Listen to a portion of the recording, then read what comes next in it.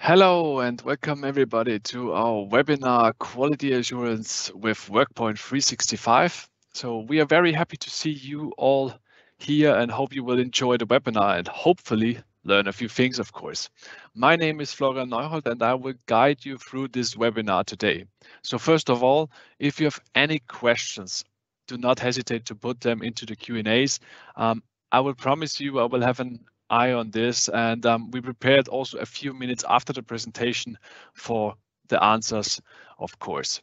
So today our presenter will be Asger Steffensen, our Channel Sales Director and partner of WorkPoint. So I hope Asger is ready in Copenhagen and we can start with the great presentation. We cannot hear you, Asger, but this is no problem. Now we can. No, I'm nodding very loud.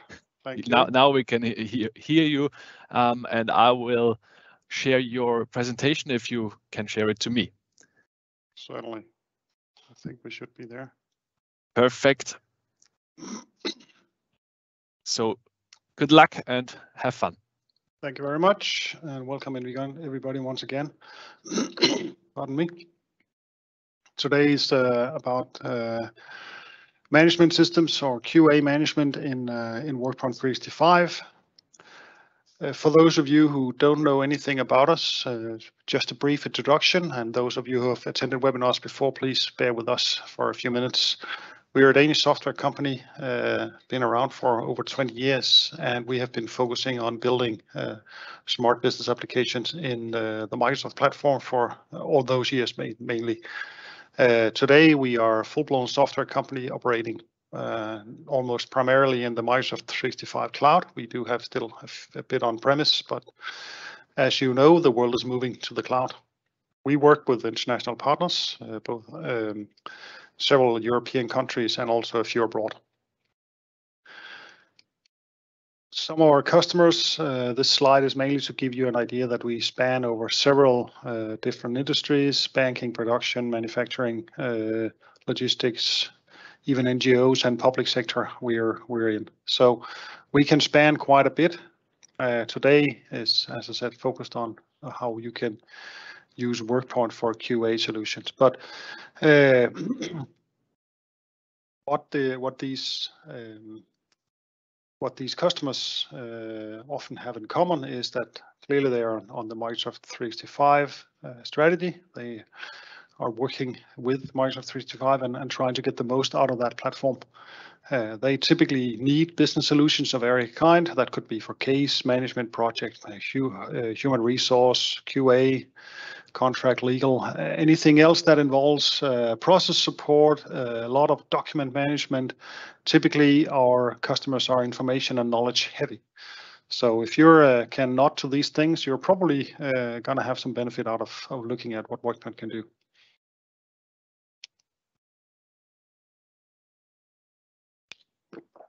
WorkPoint management system. Some people ask questions, why is it not called QA management system? You can use both terms. We've chosen to say management system because it spans quite broad in terms of managing your whole business process environment in your organization. At least that's the setup we have developed for this. It is not to say that what I'm going to show you is something that you will have to implement in full. You can take out parts because reinventing your whole organization and the whole way of working with processes can be a big chunk. But it's possible to take parts and start smaller than the full Monty, so to say. But let's have a look. WorkPoint 365 management system. Often people, when they talk about QA, they're thinking about a handbook, quality manual, quality handbook. Lots of names for this, and that is certainly an important part, but that's not the whole thing. If you go back some decades, a handbook was paper-based. It was sitting on a shelf, and people could look up how are you supposed to do a specific job, or what kind of requirements do they have for quality, etc. Later on, people started moving this online, and it became something about business processes and looking up specific guidelines. typically in a flow or similar chart. We've tried to take it a little step further because we believe that it's not just about being able to have some documents you can manage in a handbook. It's just as much about continuous improvement of your whole business. So because behind the quality manual, there's a lot of documentation work and a lot of business process descriptions. So we have decided that in order to make this a continuous improvement, you need to have a system that allows you to work continuously with improving your business processes, and also picking up all of those errors that might occur or experience that people get, being able to record that and have that to feed into the business process description. Of course, it does not exclude the handbook. That also needs to be there. So we also included quite an easy to use online handbook for publishing all that documentation. So that's kind of the overall thinking behind our very short, of course, behind our solution. When you see the solution, there will be there's typically two ways to enter a management system such as this.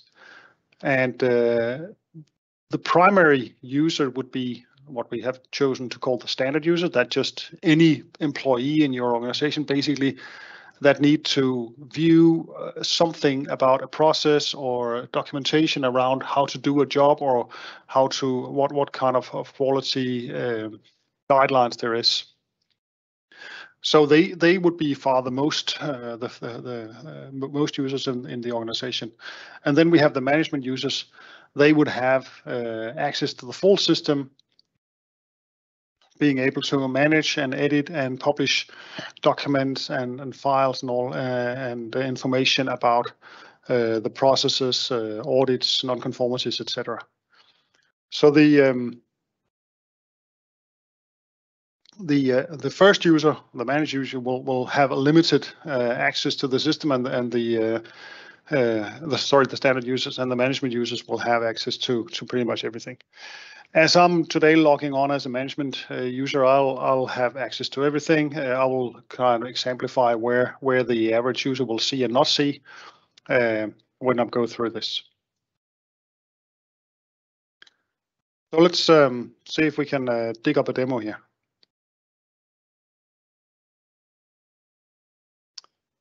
This would be my front page for my web-based interface. So what we're looking at is, those of you who have seen WorkPoint before will recognize some of the things, but for those that hasn't, I'm just going to run through a little bit of navigation and basic stuff. WorkPoint is a modular system, so it's made up by business modules, as we call them, and clicking on the top left, you are able to see that we have here 4 business modules in the solution, and for each of them I can click here and I can drill down in various views of, in this case, business processes. We also have audits, KPIs, and non-conformities. On the front page, I can also see some buttons up here where I can typically create new elements, new content. In this case, new business process, new conformity. I have more here. I can create documents and other things. These buttons will change depending on where I am. They're context sensitive. I also have a search feature. In this specific solution, we have kind of some built-in search features around, but there are always a global search feature where I can search for either documents or elements in the system, being audits, being non-conformities in the various modules. So this is the basic navigation that you can take from the top. Then on the left, we have some shortcuts to various elements in the system, and also on the front page, I have some buttons here that will bring me straight to, in this case, the handbook, non-conformities, KPIs, business processes, and audits. As I said, I'm accessing this with all the rights, all the elements is available to me.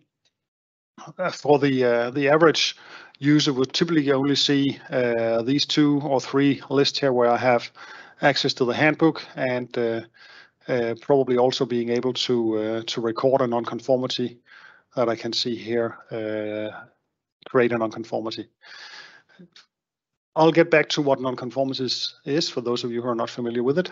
But let's start with accessing this as a regular user. I'm working in somewhere in my organization, and I have the need to check something, some description about what and how a process should be done. So I will enter my handbook. This view will show me the full quality handbook. And as you can see, there are a lot of documents here. These would in principle be the full elements. There could be hundreds, even thousands of documents. Typically, they will all be PDFs. Now we have some Word files, but this is a demo setup. So just imagine they're all PDFs. Of course, it can be hard to find out where do I look. So one thing you can of course do is you can always search, do a free text search, which may bring you something. But an easier way would probably be to use the drill down feature here. This is a metadata based drill down feature, so it's fully configurable to suit any need that you may have, and I'll give an example of that in a minute. For this, let's assume I'm a user. I want to go for looking for something registered in my core process. So I'm drilling down into my core process, and I can see, okay, now we have already the list of documents is shortened a bit, and I'm going to go further. I work in development, so I'll go one step further, and now I have a very, very short list of documents. So this is very easy for me to find. If I was going in, say, in operations, I would have a different list.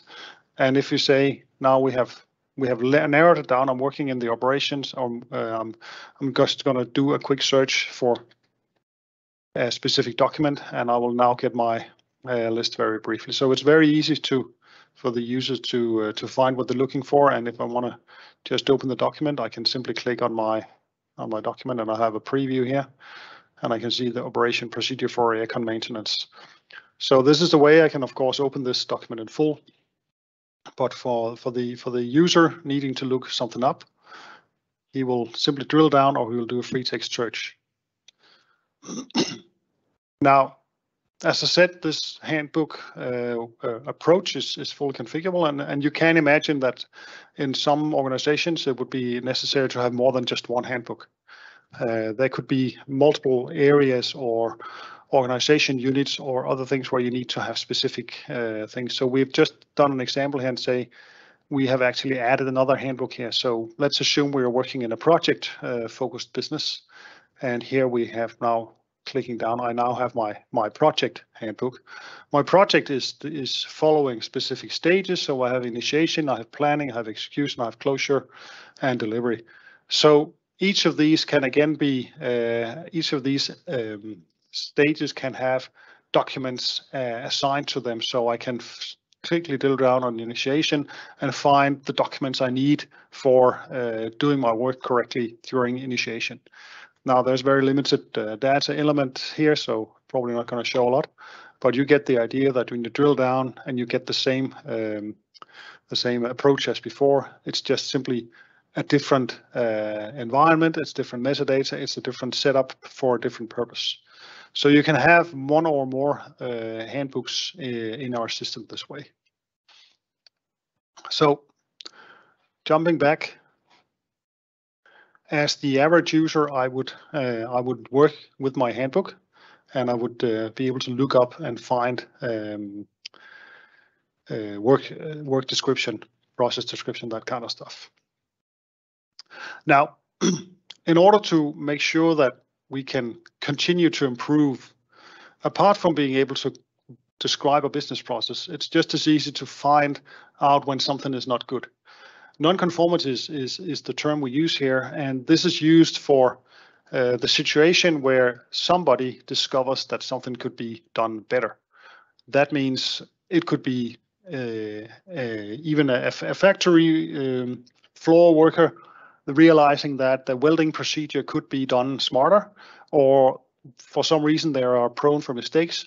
He could simply record a nonconformity by going to the create nonconformity, filling in this form, which will appear here, and say, okay, I have realized that we could do something here. There's title, there's a location where this happens, there's a type of nonconformity, is it a process, is it a product, it's a system, what is it, what detail can I put in, what caused this, and what action could be taken.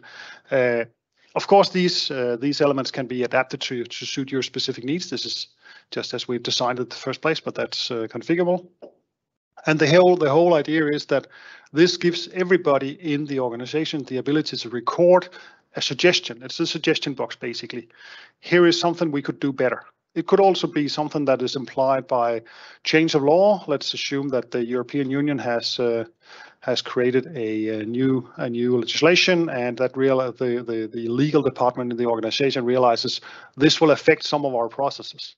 They can also raise a nonconformity like that. The bottom line is that all of the nonconformities will go into a big list. When you have this list, you have people that can go in responsible for checking nonconformities and say, we have all these nonconformities that's been recorded. We need to do something about them. What happens is that the persons responsible for monitoring nonconformities will go in, evaluate quickly what is this about, and assign a person and a process. So if this is about something a specific process, you will be able to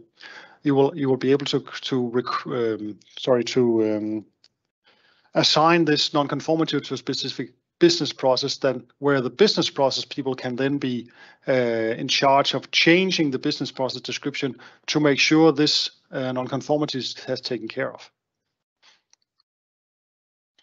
Now, the business processes is a different element. So when we're looking at business process, we will see that we have business processes in preparation and we have active business process. Of course, there would be many more in a real life situation, but this is the workspace for the business process description. So if I go to my paint application process here, which is in process, I'm now looking at the workspace for documenting our business process. A business process could be a very large thing, or it could be a smaller thing. It can be, as you know, can be describing a lot of things and could be very, very heavy to document, or it could be described by a single document, depending on what we're dealing with.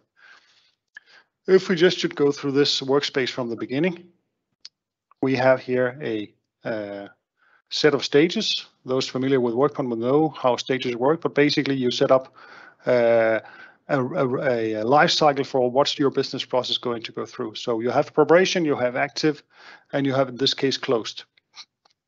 When you're working with the preparation, you will start describing all the elements of the business process.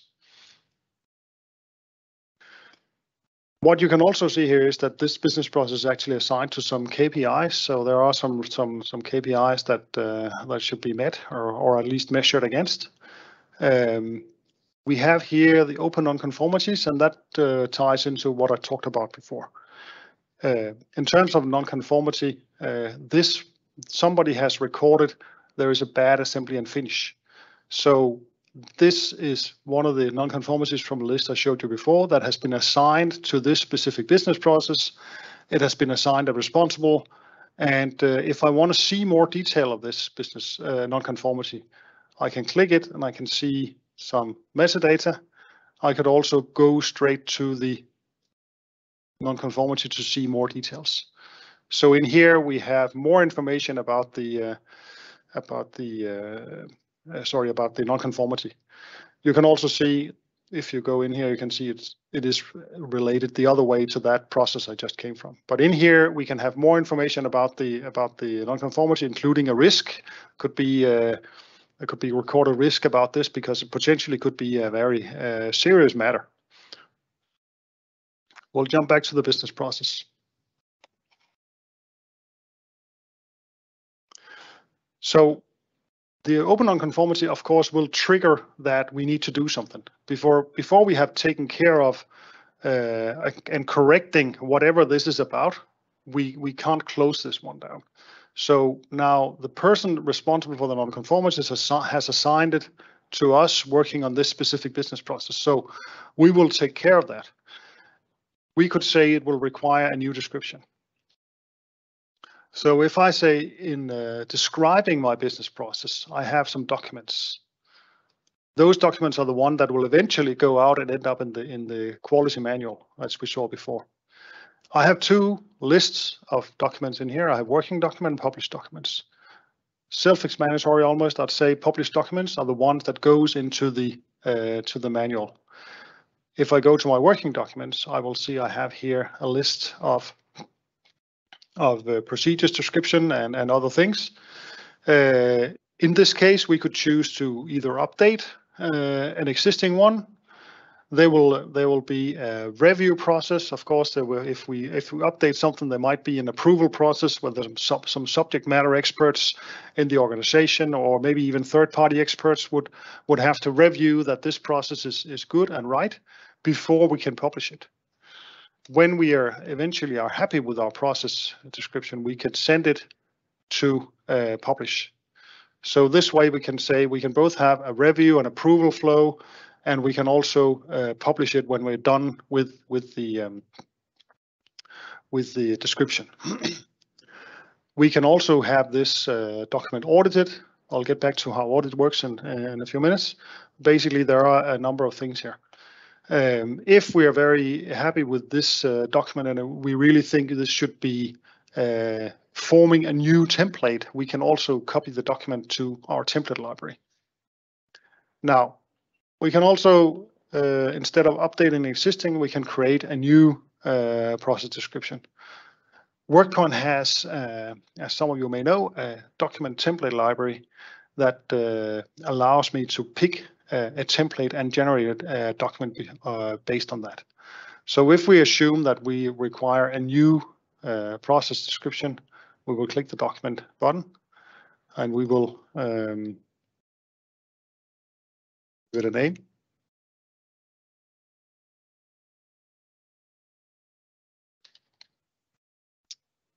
We will choose where to store it.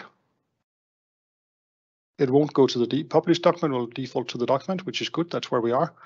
We can choose folders if we want. We don't want to do anything like that, but we will pick a document template.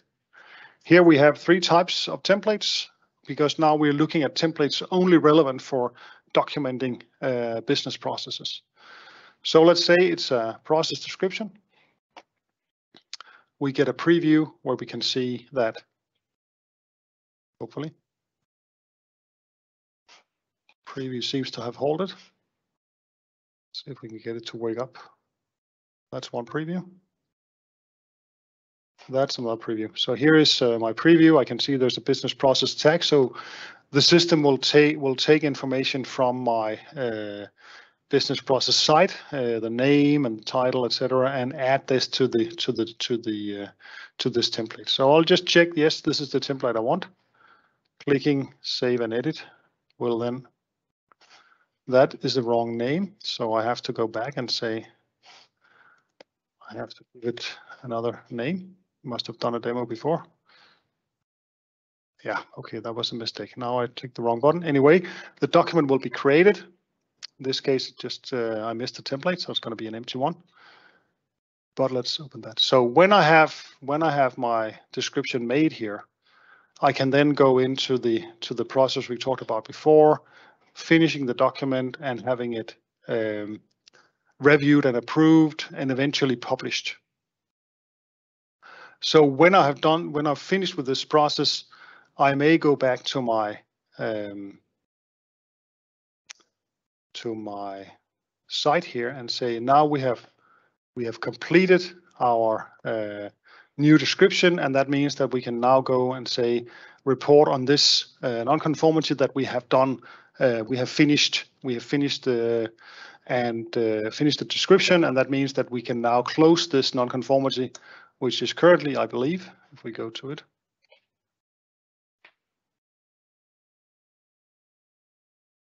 in the stage of analysis. So eventually, when I've done all this stuff, we can go down and end up with the closed nonconformity. In that case, we're all happy because we have now recorded the nonconformity. We have taken action to update our business process, and then we can finish and close down our nonconformity.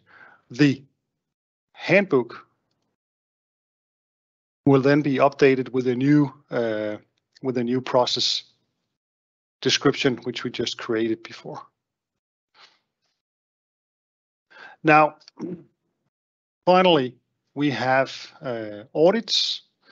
Some organizations are ISO certified, and they know all about when there's a certifying body coming out to review them, to audit them, to make sure that they live up to the ISO whatever certification. But audits can also be done internally in the organization. Our audit module is similar to the other setup, where we have upcoming audits, planned audits. We have supplier audits. We have some active audits. Basically, let's go and have a look at one of them. Basically, an audit will be a site where we have a set of stages we go through. So when we plan an audit, we go into the preparation. Here is where we do the all the paperwork to be ready to go and audit, whether it's a supplier audit, whether it's an audit of a single process or maybe a department or a production plant. That's something you decide. When you create the audit, you decide what is it we're going to audit here. After doing the preparation, we will go into the execution stage, and that's when we go and do the active audit, where we do recording of all the things that we need to check. We can do audits checklist in various ways. We can either have them as documents, or you could have them as underlying lists in your site, where you have individual tasks for all the checkings, and you can record all the answers, all the findings. And of course, this is also where non-conformities comes in play. Because when you, during an audit, find something that is not correct, you will then go in and create a non-conformity. As you can see, we have here some non-conformities that has been found during this audit, and that again feeds into that. When you finish your audit, you need to get your before you finish your audit, you need to get your non-conformities completed and rectify what is wrong. That could be simple things, or it could be more serious things that would require an update of your business process. And that ties into what we just saw before. You can go back to you can relate these to specific business processes, and you can then have your business process people go in and complete review and change a description or documentation on a business process. So this is how audits are tied up into the whole continuous improvement thinking of this solution. So jumping back, just summing up, because I know there was a lot of information here in a very short time, and it didn't click the wrong button. The document didn't help. But anyway, we have the ability to create handbooks, one or more handbooks with an easy navigation. You can have these handbooks created by describing all your business processes or all your guidelines, and then publish them out to the handbooks. During all of this, you can have all of your employees create non-conformities when something can be improved or is plain wrong, and that can tie into improving the business process. And at the same time, you can do audits of your various sites or business process, production facilities, suppliers even, and that again will potentially find things that can be improved, again feeding into improving business process, which eventually will find a way out into your handbook description. And all of this can, of course, be tied up into any ISO certifications or other certifications that you are or your organization has. Needless to say, this is also connected to our WorkPoint Express. So if I go to my WorkPoint, my Outlook, I have here my WorkPoint Express, and I can see my full solution here with my business processes, with my audits, with my KPIs. So a user would also be able to create business process non-conformities, etc. if I'm in here, or I could go in here and work with my documents or drag and drop emails as is possible with WorkPoint Express. And of course, we can integrate this as well with Microsoft Teams. So if you work a lot with Teams, you could just as well work from Teams with your documents in the business application process. I think that mostly concludes the walkthrough of today. As I said, fairly quickly run through of a fairly large solution. We're more than happy to have a more detailed discussion with you, and if you're interested, reach out to us or to our partners. If you want to see some of our reference cases, we have links to them here. You can follow us on LinkedIn, and further information is available here as well. I don't know if there has been written any questions during this. I will stop presenting and go to. I'm back, Florian. Asger, and thank you very much for your presentation. I think everybody saw that it is quite easy to work in this management solution with our solution. So we have no questions. This is a very good sign, Asger, because then everybody understood and can follow you in your presentation. Like Asger said before, if you have any question or something else, you can also contact us directly or go on the homepage.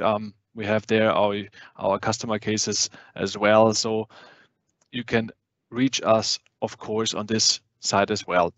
If I will wait a little bit until this, I will do something for other things. For example, I would say we have also next time another very, very interesting webinar. On the 2nd of December, we have the template handling with WorkPoint 365 webinar. And on Thursday, the 9th of December, we will have the webinar, which is very interesting with WorkPoint on top of SharePoint.